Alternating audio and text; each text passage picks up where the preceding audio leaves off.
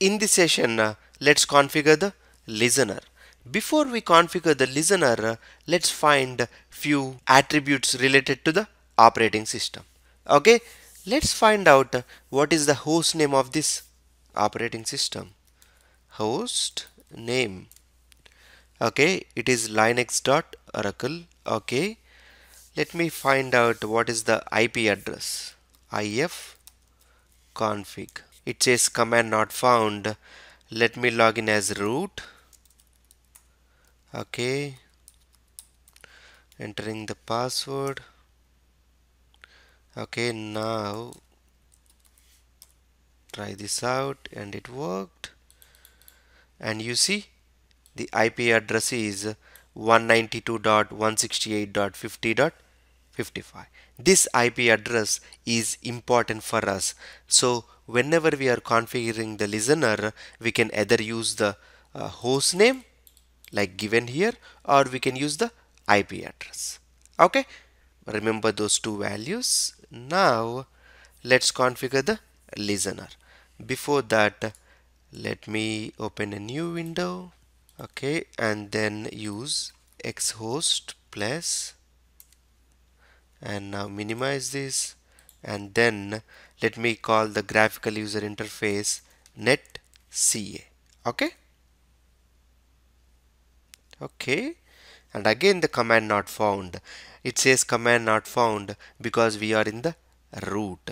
So let's log in as Oracle, and now let's see.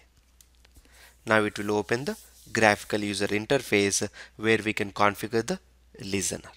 Okay, okay, the graphical user interface is opened, and here it is giving us various options. Here we want to configure the listener. Okay, I'll click next, and I want to add a listener, so that's the option enabled. So I'll click next, and what do I want to call the listener?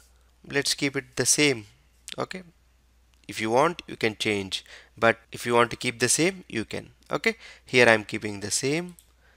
Next, the protocols, if you want to include all the protocols, just select and click this button so that the TCPS will be coming under the selected protocols. For right now I want only the TCP, so I'll click next, and I'll say use the standard port number, which is 1521.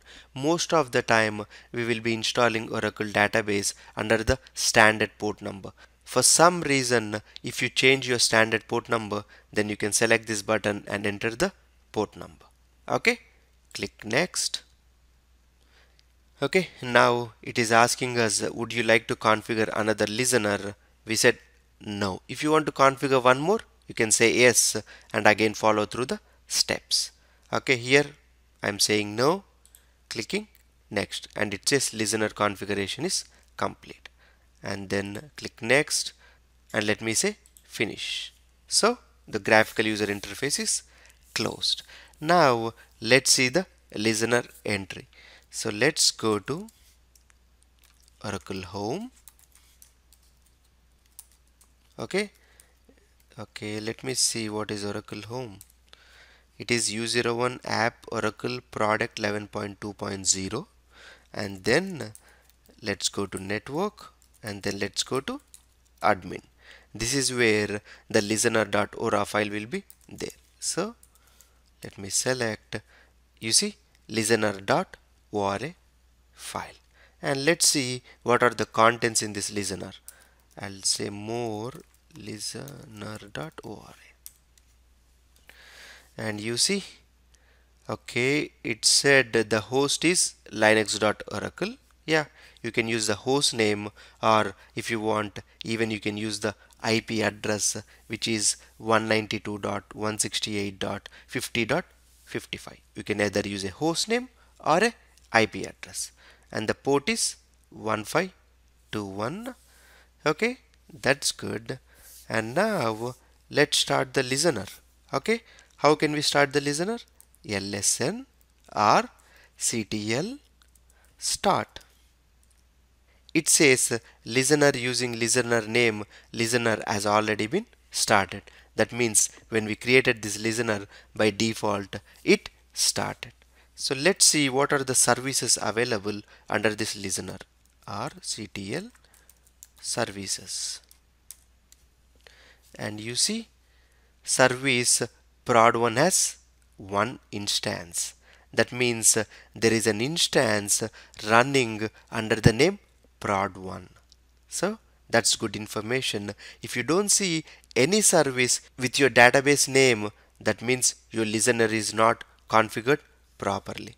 Okay, and this one you can ignore, service prod1 xdb, you can ignore that.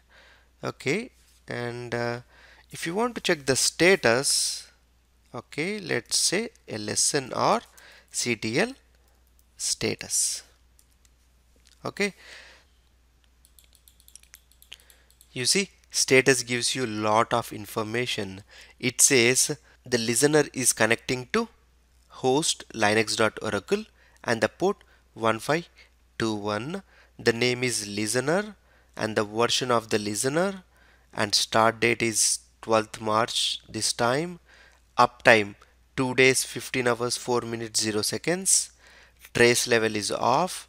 Security on, local operating system authentication. SNMP is off, and listener parameter file is located in this location, and listener log file is located in this location. So it's giving a lot of information, and it says there are two instances running. One is prod1 and the other one is prod1 xdb. Okay, so that's good. What if you want to restart? Yes, we can restart. Okay, that is lsnr ctl stop. Let's stop it. It's trying to stop the listener.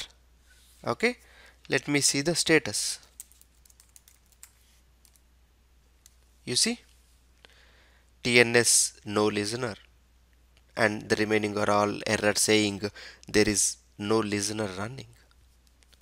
Now if you want to start it, it is lsn or ctl start, and you see the listener is starting. Okay, it will take a few seconds to start. Okay, let's use the command status. Okay, still no services, so we have to wait for some more time to start the listeners.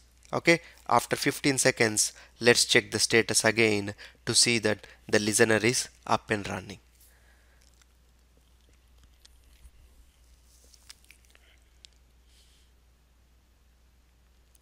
Okay, let me try now. lsnr ctl status. Okay, now you see prod1 is up and running. Let's also check the services. Okay, it will show you the same information saying instance prod1 status ready, instance prod1 status ready for the service prod1 xdb. Okay, that means we have successfully created a listener, and also we learnt how to stop a listener, start a listener, to check the status of the listener, and also check what are the various services available with the listener. Okay, this is very important because without a listener the external clients cannot talk with this Oracle database. Okay, so configuring the listener is very important for you as a DBA. Okay.